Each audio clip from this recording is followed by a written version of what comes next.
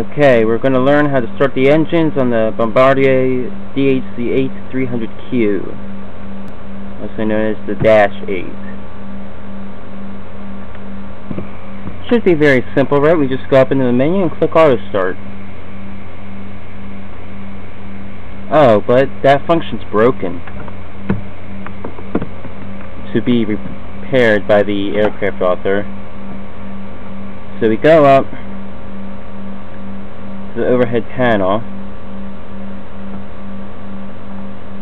turn these on, turn that on, and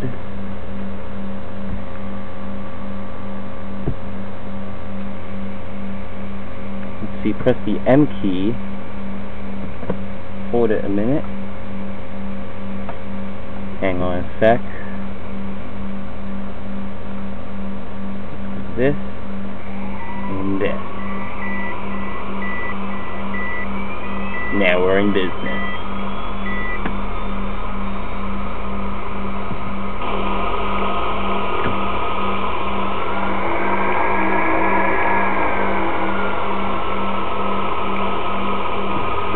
Hold Shift plus M to shut the engines off,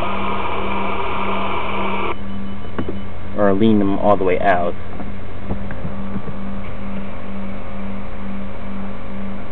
And then be sure to turn off all your stuff when you're done.